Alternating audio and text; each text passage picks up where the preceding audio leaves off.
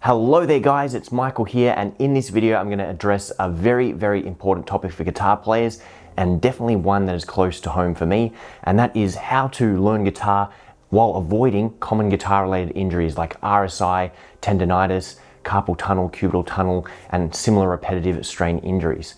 Now this is a really important topic for me because whether you knew it or not, around about 10 years ago, I couldn't actually play guitar. I started off with tendonitis, which developed into both carpal tunnel and cubital tunnel in my left hand through straining and overuse, and I literally couldn't play guitar for about 2.5 years, and then I opted to have an operation. I had surgery on my left elbow, which hopefully that comes up. You can see there's the remnants of a scar down there. But I literally had to have surgery and relearn how to use my entire left hand. So it wasn't just a matter of relearning how to play guitar. Everything from holding my toothbrush so I could brush my teeth, to holding a fork so I could cut my food, tying my shoelaces, absolutely everything had to be relearned. And eventually, through practicing and doing all the exercises from my surgeon and the rehab, eventually I could play guitar again. And let me tell you, after not playing guitar for 3 months and being wrapped up, the minute and moment my doctor said I could go back to playing guitar only 5 minutes a day was literally the happiest I have ever been in my life. And it was very welcome news, and almost, well, I guess it's been about 12 years, coming on 13 years this year since having that operation. But literally, here we are today. I'm still playing guitar. I have made a full recovery. But if I could make it my personal mission to help any guitar players at home who are having issues with their hands, with their shoulders, with their neck, who have carpal tunnel or cubital tunnel or RSI or anything like that, develop better practice habits that help them overcome that injury, then I'm doing my job. And if I could give back in any one way, it would be to help those people play guitar pain-free and get back to the hobby which they love. Now, quick disclaimer, I am not a doctor. I am not qualified to give medical advice. I can just give you my perspective as someone who has gone through having multiple hand injuries over the 15 years I've been playing, somebody who has gone to every sort of therapy from massage and acupuncture through to kinesiology, and seeing which doctors trying to figure out the problems out of desperation. I've gone through every treatment. Some of them have been good, some of them have been, did not help at all, and sometimes that's very personal. But while I'm not qualified to give advice as a professional guitar teacher, I can retrospect upon what was really helpful for me and just general good practices which most people are unaware of, and average guitar teachers or people who are starting out may not consider. So within the topic of today's lesson, what I'm going to do is give you 3 tips which you can use to avoid developing guitar related injuries. I will also follow this up with a part 2 video where I go through my best stretch routine. So if you find this video helpful, make sure you like and subscribe so that you keep up to date with part 2 when I post that one next week. So what causes most guitar-related injuries? Well, in my experience, there are basically 2 main causes outside of actually having a physical, somebody stabs you in the hand or you drop a weight on your fingers. There are, of course, external related injuries not caused by playing guitar itself. When I say guitar-related injury, generally we're talking about carpal tunnel, cubital tunnel, tendonitis, tendinosynovitis, and repetitive strain-based injuries, sometimes tennis elbow or golf elbow or frozen shoulder. There's a number of different things which get colloquial names, and they're all different versions or different incarnations of the same thing, just isolated to different parts of the body. Now, what causes these injuries? I generally believe that there are 2 causes. The first one is bad posture, and the second one is excess tension. And more often than not, both of these things are happening at the same time. Now, what caused me to realize my problem was an RSI problem was the fact that my grandfather had his hip replaced. I'd been on and off suffering from this guitar injury, ongoing RSI, ongoing pain, which was pretty much mild pins and needles from the tips of my fingers going up my arm all the way through my neck to my eyebrow. On a bad day, it was intense searing pain. On a good day, it was mild tingling, which if I overused my hand, evolved into that really bad pain. But getting back to what I was saying before, my grandfather had a hip replacement and he was walking in 3 days. And I was like, how can someone who is over 70 years old get a hip replacement and be walking 3 days later? And me, I was young at the time. I think got the injury around about age 19 and had it right through to 21. I actually had the operation about 3 weeks before my 21st birthday. But how could someone who's young like me, in their prime physically and developing, go well, why have I had this injury for 2 years? And it was because of my bad posture, my bad practice habits, all the excess tension that I was using, which I was completely unaware of, which was contributing. And the best way I can think about it when I say tension, if you're trying to drive with one foot on the accelerator and one foot on the brake, all you are gonna do is wear out your brake pads and grind up your tires. It's got, you're trying to go and you've got tension holding it back at the same time. You've got two forces pushing against each other. And that's what's happening within your tendons, the nerves, the muscles, the tendons in your fingers, all those ligaments. If you're really, really tense, that's like putting the brakes on. And if you're trying to move while the brakes are on, that is doing tons of damage and causing inflammation to all the muscles and tendons in your arm. So if you've got really bad posture, that's going to compound over time. If you hunch when you play guitar or you lean on a funny angle with your chair, and if you do it for 5 minutes, it's not going to be bad. If you do it for 10 minutes, you might start to feel a bit uncomfortable. But if you're the kind of person that practices for an hour a day or 3 hours a day like I was doing at university, then it's going to compound over time and just lead to really, really bad posture. The number one thing to remember is that your body will try and heal itself. You don't necessarily need all this medication or these sprays or these creams and rubs to help you. Your body will help itself and regenerate naturally. But if you are getting in the way of that by practicing with bad posture, guitar is a very unnatural position. Your body probably wasn't made to bend in that position for extended periods of time. But we do it because that's what we need to do to improve. If we've got bad posture, that's going to lead to bad things happening. And again, that excess tension we talked about before. And if we continuously, day after day, for hours on end, are in a bad posture, which is conducive to excess tension, all those tendons in our hands rubbing against each other or wearing through the sheaths on our hands, tenosynovitis, then that's what compounds over time. So what is the solution? It's just awareness. We need to be aware of our posture. We need to be aware of how much tension we're using, and we need to basically put little things in our routine to counteract it. And that's where our 3 tips for today are. So tip number 1 is your posture. The first thing you need to do is be aware of your posture when you're playing guitar.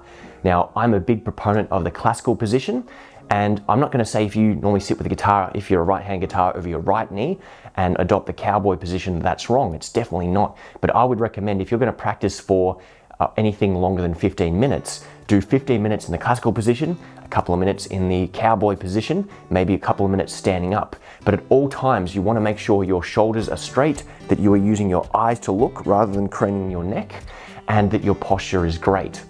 Other things you can do in your environment to help out your posture is to have a really good chair. Like, don't sit on the end of your bed. Don't sit on a chair that's way too big or way too small for you. You want to basically have your knees on a right angle. I think that's really, really important.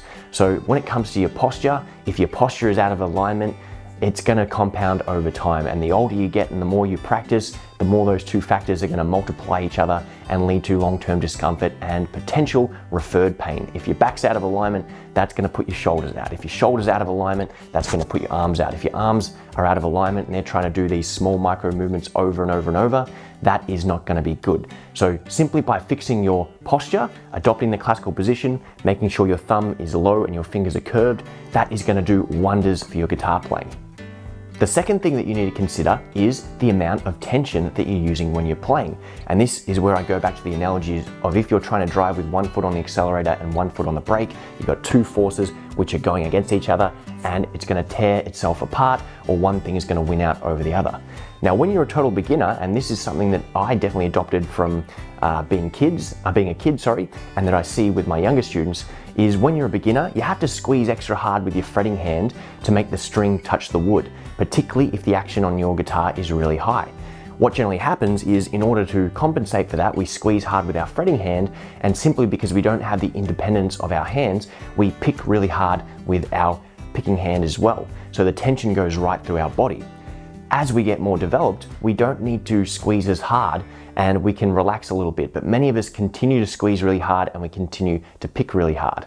Now, if you're bending, and if you've never done the bending technique, this is something you can experiment with right now. If you try and bend the string, your whole body is going to be instantly tense. And if you look at any of your favorite guitar players, what kind of face do they pull when they're bending? Sometimes this face is just an external expression of the amount of tension that they're using. And they might have originally developed that decades earlier when they were first learning the bending technique, and they had to put extra effort in causing tension, and that caused them to grimace or pull funny faces. But now 10 years later, although their hands are stronger and they don't have to put in as much effort, they're still tensing up. So whenever you're playing, you want to make sure So whenever you're playing and practicing, you want to make sure you are relaxed. One of the best things you can do at the start of any practice session after sitting in the right position and getting the right posture is to expel any excess tension. So you just want to take a big deep breath in, squeeze all your muscles and relax, and just let go. Do it again, breathe in, squeeze everything, get really tight, get really tense, and relax. Do that 3 times, breathe in for 3. 1, 2, 3, squeeze really tight, really tense, and relax. 1, 2, 3. What you'll hopefully realize is how much extra tension you are putting into your playing, and sometimes that can be completely environmental. So with that extra tension there, just becoming aware of it is really important.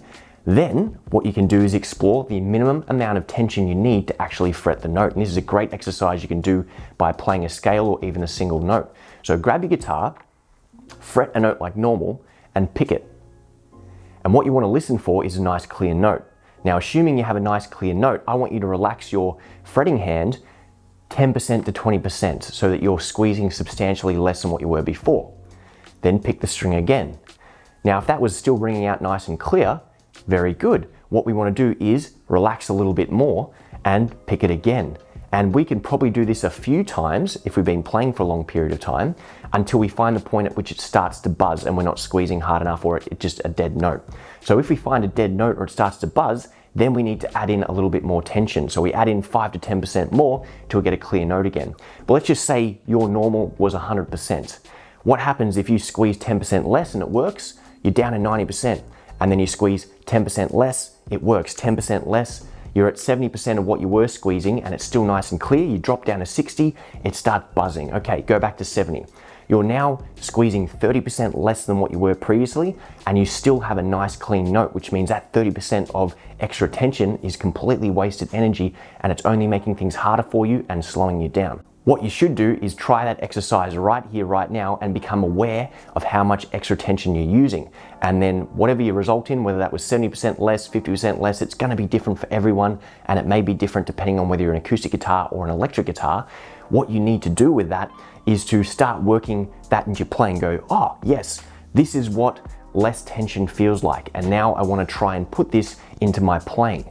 Now that's going to be relatively easy with melodies and single notes. It might be relatively easy with basic chords. And go back to the bar chord analogy, when you first learn bar chords, you have to squeeze the absolute bejesus out of them to make them work. And what happens is once you develop the calluses on your fingers, your hands get used to playing that, you don't have to squeeze as hard, but you continue to do so because that is how you practiced. So if you are quite good at playing bar chords now, go back and try and reduce the amount of tension that you put into them, and you'll hopefully be pleasantly surprised with how much easier they become, especially if your hands have got a couple of months or even years of additional callousing up since you first learned bar chords. But guys, that is how you become aware of the tension. It's going to be extra hard to do that with bending and some forms of vibrato, but it will be well worth it. The last little thing to address is the actual action of your guitar. So sometimes the biggest cause of tension on your guitar is the fact that your guitar is not conducive to being well played. You should get your guitar serviced and set up at least once per year by a professional. That will make a huge difference in your ability to play the guitar. And sometimes if you've never had your guitar serviced and your action is like your strings are 2 centimeters higher than what they need to be, you've been playing guitar on hard mode and you'll be beside yourself when you realize how much easier your guitar is to play when it's been set up properly. And that's something that was a big factor for me. Is I had this Les Paul guitar which I bought and I never got it set up, and I practiced on it for hours and hours and hours, and it was literally a very high action, and that led to part of the problem with my tendonitis, the original diagnosis there. Point number 3 is developing good practice habits, and these include things like having regular breaks, adding stretching into your routine, and just being smart in the way that you practice. When it comes to most guitar-related injuries, it's not something where you pick up the guitar and you play once and you hurt yourself. What generally happens is it's a compounding effect of bad posture, bad technique, lots of excess tension and bad practice habits compounding over time until your body can no longer keep up and it just goes over that threshold and develops an injury. If we can take a couple of these steps to avoid that and develop good practice habits, it's going to go a long way towards alleviating any current symptoms that you have, as well as preventing any future injury. So the first thing that you should do is take regular breaks in your practice. I was obviously at university studying music, so I'd be with guitar in hand for 6 hours a day, and then I'd come home and I'd work at a supermarket and I'd pack boxes and scan groceries for 3 or 4 more hours, and if I didn't have work, I'd go to the gym and I'd lift weights for an hour or 2, and then I'd come home and I'd do some more practice. So I was literally using my hands for 10 hours a day most days, and that's what basically led to the overwhelm there. Had in my guitar practice I'd taken regular breaks, something like practicing for 30 minutes, taking a 5-minute break, practicing for another 20 minutes, taking a longer break, that would have been much better. And it is way better for you to do maybe an hour in the morning, an hour when you get home from work, and an hour before bed than it is to do 3 hours straight all the time. You can definitely acclimatize yourself to longer practice periods, but if you're just doing 3 hours straight without any sort of break, that is going to be very bad for your hands here. You weren't really meant to do that with micro movements as a human being. The second thing you can do is add stretches into your routine. Now, I'm going to create a separate video to accompany this, which is all about my guitar stretching routine. All the exercises I do to relieve the tension in my hands, my neck, and my shoulders, and which are really conducive to you being nice and relaxed when you go to play guitar. That'll be in a separate video, but the physio gave me this one exercise and said to me something I'll never forget. Michael, humans weren't meant to be hunched over like that. What we want to do is develop good posture, and for every 1 hour you spend hunching forwards, spend 5 minutes bending up the other way. And in a moment, I'll segue to me doing this stretch for you, because it's one of the best ones you can do, and that's a little bonus that you get as a prequel to this video, which is coming out soon. The third practice tip is to be aware of your environment. You want to make sure you have a good chair, you want to make sure the desk is the right height, you want to make sure that your music stand is set up in front of you so that you're not staring at things on a funny angle or hunched over and bent. Yes, this relates to posture, but it goes beyond that. You need to take steps to set up an environment which is conducive to good practicing, good health, and good habits. So in summary, guys, the 3 things that you need to do in order to help avoid guitar-related injuries like RSI and carpal tunnel is to, number 1, develop good posture, number 2, to be aware of the amount of tension that you're using when you play and when you practice, and number 3, be smarter in the way that you practice and develop good habits which are conducive to healthy guitar playing. Learn from my mistakes, learn from my failures. Having RSI totally sucks and you don't want to do it. Carpal tunnel and cubital tunnel are no fun at all.